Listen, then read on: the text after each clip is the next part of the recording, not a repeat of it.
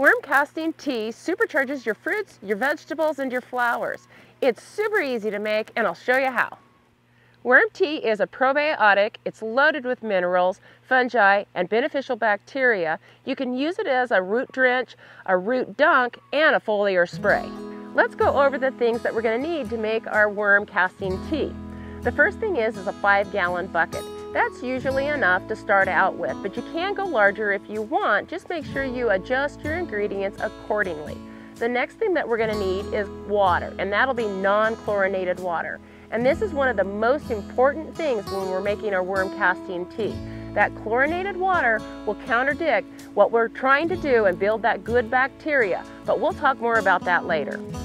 We're also going to need some molasses, and I really like to use organic molasses for this because everything that I do in the garden, I try to stick with organic. So the molasses is just going to feed that bacteria so that it multiplies very quickly. We're also going to need some cheesecloth or something that's kind of porous but will hold that worm castings in. So what we're going to do with this is put our worm castings in the middle and bundle it up and make a sachet, essentially a tea bag. And then we're going to dunk that right in the water. So we're also going to need something to tie this up. So you can use some twine, even some wire or a zip tie. Those will all work perfect for this. You don't have to make a tea bag or a sachet to make your tea. You can't just dump your worm castings right in there, but I really like to do this because I can just pull them right out and I don't have to strain it off before I put it in my water can. It just makes the process just a little bit faster. Most of our tap water is chlorinated, and we're not going to want to use this unless we let it sit out for 24 hours. This allows the gases to escape and the chlorine to dissipate. Or you can just use some rainwater, and that is totally safe to use, or an irrigation water that hasn't been chlorinated. These are all really great for this. I like to use a little wire S-hook or a little clip that I can put on the side to hold my sachet bag. It's not necessary, but just makes life a little bit easier and makes it a lot funner to make my compost tea. We're also going to want an air pump. So this just makes it to where our tea will have the oxygen, and this is going to just be called aerobic, with air. It creates those bubbles. If we don't have that air, then it's anaerobic, and it totally changes the chemistry of that tea. This one here has 4 valves, so I can actually do several different things at once. I can make compost tea, worm casting tea, and nettle teas all at the same time. So it's kind of awesome having one of these. But they make just simple little fish pumps with one little hose, and those work perfect too. You're also going to want some poly, 1/4-inch poly feeder tubing, and you can find this at just about any hardware store. So the tubing is just going to push the air down into a bubbler. So you'll need some kind of a bubbler. You can use a fish bubbler or a stone bubbler. Stone bubblers are really nice because they sink to the bottom of your bucket and you don't have to weight them down. Or you could do something like I did, creating a circle with some 1/4-inch soaker hose with some fittings. But with this one, I actually have to weight it down because, of course, the air just pushes it up. So I'll just put a brick over the middle of it or even a rock just to hold this guy down to create that circulation. A couple things to remember when you're making your worm casting tea is to keep your tea out of the direct sunlight, because the UV rays of the sun can actually damage the bacteria that you're trying to create and grow. So go ahead and put your bucket in a shady location or put a lid on it. Just keep them out of that direct sunshine. The other thing is we want to be doing it when the ambient air temperature is warmer. We don't want to be doing it during cold, freezing temperatures. The warmer the temperature, the faster the bacteria grows. So if we're doing it in the middle of wintertime, we're not going to get the success that we really want. During the spring, summer, and fall are the best times to be making our tea. Okay, we got our 5 gallons of non-chlorinated water. We let it sit out for 24 hours so the chlorine is gone in it. So to this, we want to add 2 tablespoons per 5 gallons of water of our molasses. So we'll just pour this right on in there, and I'm just going to guess. That's close enough. And then I'll want to mix this in a little bit. That's not necessary because our aeration bubbles are going to do that for us. I'll double up my layer of cloth to be putting my worm castings in. And I like to use about 2 cups of castings. You can use more if you want. Don't worry too much about the measurements. So just put this in the middle of this guy and then gather him right up and tie him off. You can use just about anything you want to tie this guy off. I'm using a little garden wire because then I can make kind of a little loop to hook on my S-hook. And then I'll just drop that right in my bucket. Okay, now that we have all of our ingredients in our bucket of water, we're going to add our bubbling system. So I'll just put this guy in here, put a rock on it to hold it down, and we'll start the percolating process. We'll want to let this go for 24 hours. And during this 24 hours, you may see some foam building. And that's actually a good thing. That just means that it's active and that bacteria is growing. If you're finding this helpful, like, subscribe, and hit the bell. In all of my impatient years of gardening, I've definitely proven the fact that using chlorinated water in any of my teas definitely kills off that good bacteria that I'm trying to create. When I'm in a hurry and use that tap water without allowing that 24 hours to sit, I find that my tea doesn't foam up. It doesn't create that bacteria that we're looking for, and it doesn't work near as good.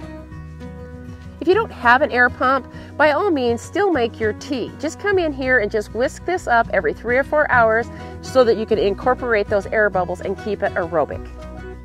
This tea here has been percolating for 24 hours and we want to get this used up. It's best if we use the tea within 6 hours, but you definitely want to be using it within 24 hours because you got to remember, this is biologically alive. So we want to get this on our plants as soon as we possibly can. Now that you're done with your tea, what do you do with these castings? At the very least, toss them in your compost pile. But I actually like to use them as a mulch, and I'll just put them around some plants or over the top of the soil because there still is some microbes in there, just not as much, but it makes a perfect mulch or something just to put around your plants to hold in moisture. If you're using this as a soil drench, then you can just take this and go ahead and dump it right over the top of the plants. But I like to dilute it to make it go a little bit further. 5-to-1 is good, but you can go 50-50 as well, and it's not going to create any burn. I also like to strain it off a little bit when I'm using my water can so it doesn't clog up the orifices. Also, if you're using it in a sprayer like we're going to be doing, then you want to do it through a fine sieve or something to strain out all those little particles so that you can actually use it in a sprayer to spray on for foliar feeding. When we're using our tea as a drench, then all we're doing is going around the base of that plant. This is also really good for trees, maybe trees that are struggling. So you just want to pour it around the drip line of the plant or the tree and let it soak in slowly, and then you can add some more. And you can do this full strength. For my diluted tea, the 5-to-1, I'm going to go ahead and sprinkle it over the top of these vegetable plants right here.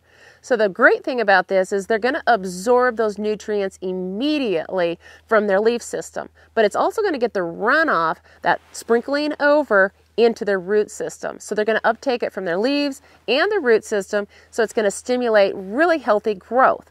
It's going to stimulate the microbes in the soil, and it's going to make for a really healthy plant.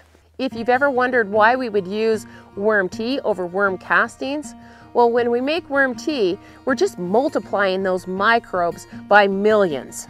Another great thing that our diluted worm tea is good for is houseplants. Houseplants really respond well to the nutrients that you're giving them. You can just pour it right into the base of the plants and they'll uptake those nutrients. You'll have greener, more vibrant growth. Another way to use your diluted form of tea is through a spray gun like this. It works great because you can spray it on houseplants, you can spray it on your outdoor plants. It works really good because they'll take it in through the leaves just like they would when you're sprinkling it over the top. But one thing to remember, when you're putting it in one of these sprayers, make sure that you strain out all of those fine particles really well. Otherwise it clogs off the orifices, and that's really frustrating. Diluted worm tea is also superb for young seedlings, especially if they're sluggish.